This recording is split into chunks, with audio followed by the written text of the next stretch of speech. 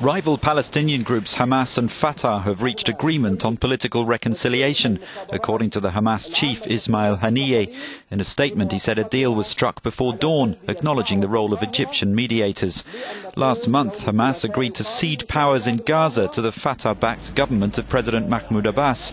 Hamas, considered a terrorist group by the West and Israel, took control of the territory when it ousted Fatah-led forces 10 years ago. More details are due to be announced in Cairo, where talks involving delegations from the two rivals have been taking place to work out the details of the administrative handover. Palestinian Prime Minister Rami Hamdallah and other government members held their first cabinet meeting in Gaza last week.